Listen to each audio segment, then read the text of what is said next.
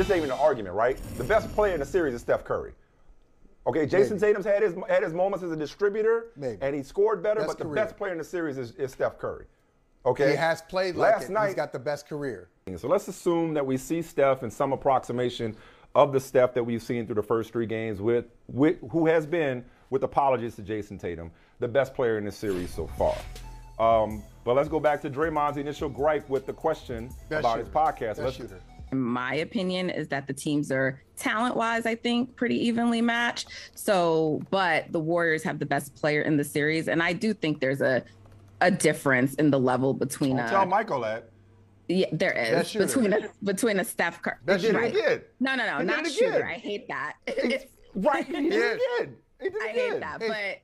How is he not the best player? Sorry, Nat. How is he not the best player? You've done this 3 times in the last several days. You took exception twice with me, and now again with Natalie. How is Steph not the best player in the series? Forget about body of work, but this series.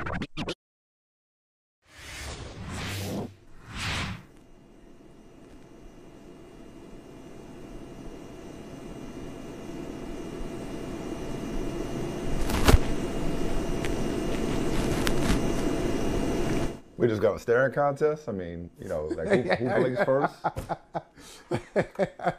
All right, listen, I'll go first. I'll be the bigger man here. I'll be the bigger man. I'll take the high road. You know, I'm gonna do what maybe you won't. What's the alternative? I know there's no alternative. No alternative. Yeah. There you go. I thought that was private. I thought that was private. I thought that was just between us. No. This is fair game. Right after. It's all fair game. Right after Game 4, I sent Michael Smith the text and said, best player.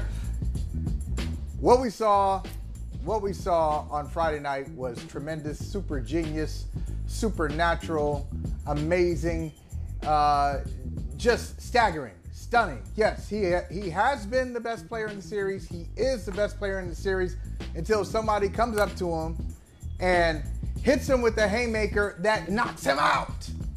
You gotta knock him out. I mean, I'm not even trying to troll. I'm not trying to clown you. Why did you keep arguing what was obvious? Like, you know, it's been said one is entitled to his opinion, his or her opinion, but not his own facts. Like, there was really not much dispute about who the best player has been from the beginning of the series consistently, and yet you went out of your way to keep saying. I wouldn't. Okay. No. So I don't have no regrets. I have no regrets about that. No, I have no regrets about the process. Just because America knows Steph Curry's work, because he's been on the stage 6 times in the last 8 years, because all the wonderful things we say about him. Let's not pretend that Jayson Tatum, it's not even a discussion. No, they're both. It wasn't. But it wasn't to begin with. It was. That's what I'm trying to. That's what I. Like Game 4 just completely put it out the way. But it ain't Steph Curry. It ain't Steph Curry versus one of his brothers. It's Steph Curry versus a first-team All-NBA MVP candidate who you did on this show. Well, you thought he should have had conversation. He should have had consideration for MVP, Jayson Tatum. Yeah, so it's not like Jayson Tatum didn't belong. No. All right, let's be Tatum clear. Didn't belong in the conversation. We don't have to waste the show doing this, but let's just be clear.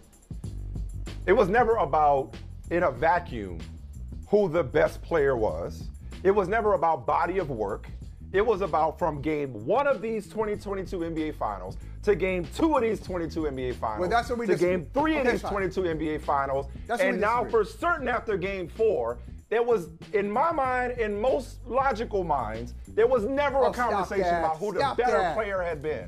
No, I'm not going to stop. You the one need to stop. That's why we started the show that way. You the one got to stop. That's why we started the show that way. Because you was out to lunch last week, and Steph Curry complete from Game 1. You weren't talking like this in Game 1? You weren't talking like this? He made 6 3-pointers. He made 6 3-pointers in the first quarter. Hold on.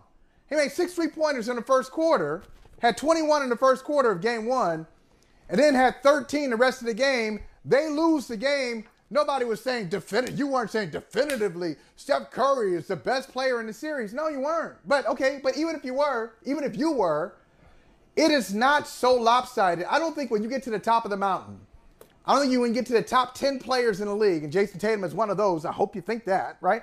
One of the 10 best players in the NBA. I don't think when you're talking about 10 versus 4, 10 versus 6, that it's like, oh my God, let's just walk away from the table. There's no conversation. It was a conversation, but after game 4, I had no case. After game 4, I had no case. All right. I guess I just don't. All right.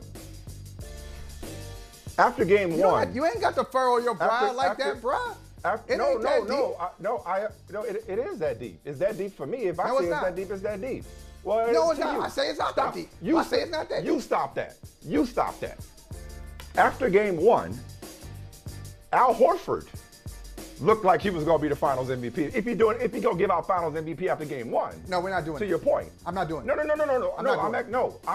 Listen to me. I'm actually supporting your point about after game 1. I'm saying Al Horford was the clubhouse leader, if there is such a thing, after one game of what looks like it's going to be a 7-game series. I guess what confuses me about this conversation, if you want to call it a conversation, is whether or not you were saying that Jayson Tatum was on Steph Curry's level of stardom in general, or comparing their performances through the first game, 2, or 3 of this series. So maybe there's something being lost in translation. But just to kind of land this plane, it sounds like you're not taking anything back from what you said prior to game 4. You're not going down this hill for game 4 after game 4, but you're not taking anything back. What I recognize, and I'm not taking back the process. Okay. I'm not taking. And the people who watch this show, issue with you is, and the people who know you, go ahead. No, my only issue with you on this is questioning. I'm taking exception to your questioning of the process. But look, if your conclusion is that Steph Curry, who has been to the finals before, who is the greatest shooter of all time, who has done a lot of wonderful things, stop. Everybody says it. He is the greatest shooter of all time. That's not a slight. That's not shade. I'm listing his accomplishments. You think I'm saying it. See, the problem is your expectation. You're reading between the lines, and there's no lines to read between. He is, without dispute, the greatest shooter of all time, period. So you think I'm saying that as a loaded statement. It's not. He's a 2-time MVP. He's a unanimous MVP. All of these things. If you're saying Steph Curry is great, sure. What I'm saying is that Jayson Tatum, I believe, is a more complete player than Steph Curry. But Steph Curry on Friday night kind of said, I got other stuff too. That's the problem. Maybe we were having separate conversations all along and didn't realize it. I was never comparing the player that Jayson Tatum is to the player that Steph Curry is. I was never comparing career accolades. I was never comparing reputation. We were talking about the best player in terms of their performance throughout this series. You keep bringing up their rankings. Okay. Here's what I was about to say. But how do you say? Here's what I was about to say. How do you say best player? How do you say best player in the series? You're just saying best player in this particular series, but then this series goes away and we're not comparing them anymore? Both. Performance. Okay. Like, best player in the series, for game 1, 2, 3, who's been the best player in the series? Maybe the word "been" will help. Who's been the best player so far in this series? It was Steph Curry. Who is the best player in general, in a vacuum, independent of this series? It's Steph Curry. But that's not the point. The point is, all right, we wasted enough time on semantics. The point is, haven't wasted time. And this is what I was about to say. The point I was about to say is, there you go doing it again. The point I was about to say is that, and everybody who knows you, especially me, knows that you are stubborn. You are stubborn and defiant. And in that regard, in that respect, I love you for it. You have a lot in common with Steph Curry. And I love that. It's ironic. You have a lot in common with Steph Curry. And that's what we, as a competitor, and that's what we saw. Okay, fine. I'm saying it anyway.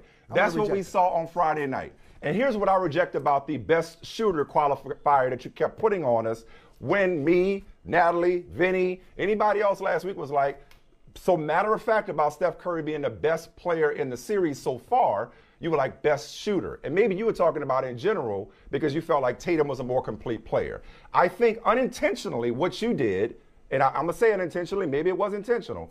I think unintentionally what you did is what many people do when it comes to Steph Curry, is his shooting is so spectacular. It's so otherworldly. It's so transcendent until what gets lost with Steph Curry is his competitiveness, is the physical specimen that he is the leader that he is the force that he is the, wait for it, pun intended, warrior that he is. And you saw that on Friday night, all of those things on display. Now, the thing I think you and I agree on, I don't even think this is an argument between us, is that it's awfully premature. Even 4 brilliant games in, but in a 2-2 series where it's a best of 3, it's awfully premature to say what some have said, is that regardless of the outcome, Steph has done enough through 4 games to be Finals MVP. That feels like an overcorrection on the part of the people who tried to say that Steph's resume was missing Finals MVP. How can you give Finals MVP to somebody when your boy Jayson Tatum may go nuclear in 2 of the next 3 or all 3 games and lead the Celtics to a championship? Jaylen Brown could emerge as a Finals MVP. Yeah, right. I mean, I think from a Warriors perspective, it will be Steph if they win it. But in defeat, does he get it? If the Celtics win and Jayson Tatum continues to, I mean, he hasn't shot the ball well at all. But if Jayson Tatum is spectacular in 2 of these next 3 games and they win a championship, that's getting out of control. It's to say that Steph's got MVP locked up right now. I think we agree on that. We agree. Not only do we agree on this, I hate this sentiment. And sorry, Magic, you said it. I'm gonna go at you. I think it's the dumbest thing ever. I think it's the dumbest thing that you could possibly say to a competitor and think you're complimenting them, and it's actually offensive. Okay, let's just play it out. Let's play it out, Mike. The NBA Finals, let's say the Celtics win the NBA Finals. Let's say they win it in Game 7. Mm-hmm. So let's say they win in the Chase Center. Game 7. Yeah. Yeah. And Warriors fans are filing out of there because they don't want to be around obnoxious Boston fans. The Celtics are on the court celebrating the title, and then they said, well, wait a minute. Hey, don't go anywhere because we got to announce the Finals MVP. And the Finals MVP for averaging 30-something points and blank assists and rebounds and shot this from the field, Steph Curry. Is he going to come out there smiling? Is he going to come out there raising the trophy? Adam Silver hands it to him? Or Bill Russell or whoever hands it to him and he's hyped about it? And here's the other thing. This is like getting into the club, but then your boys can't get in. Hey, you were great, but they suck. You did everything you could. Hey, y'all lost, but it ain't your fault. You were the man. Like, how do you take that as a competitor? I think this is an outrageous idea. That's probably why Jerry West is still the only one to get it on the losing team. And he shouldn't have gotten it. Still the case. And he shouldn't have gotten it because I went back and watched that series. I told you a while ago. I went back and watched that series. He was great. Where? Yeah. Yeah, I told you a while ago. Where'd you find it? No, it's on YouTube. It's on YouTube. Oh, it's on YouTube. Okay. Oh, okay. Man, you don't give. If you can't win the series, nobody who loses the series deserves Finals MVP. That is moronic. Finals MVP goes to the champ. Well, I mean, listen, Bron. There was a case for Bron. Yeah. To bring it full circle, the best player didn't win Finals MVP. It's kind of right. It's kind of like what's your definition of value? How valuable can you have been to the ultimate goal if your team didn't? Could you have been if your team didn't win it? I think though what we're seeing from Steph, to put a bow on it, for us at least, we'll come back to this in a moment, is that he didn't need Finals MVP to validate his all-time greatness, but this certainly helps. You know what I mean? It's like he didn't need it. He had nothing to lose and everything to gain through a performance like this. Steve Kerr, I know we preach to the choir. You know, whenever I'm done coaching, I will look back and just say thank you to Steph. Hey, thanks for watching Brother from Another on YouTube. Make sure you hit subscribe before you leave, and be sure to watch us 3 to 5 p.m. Eastern Time on Peacock. Appreciate you.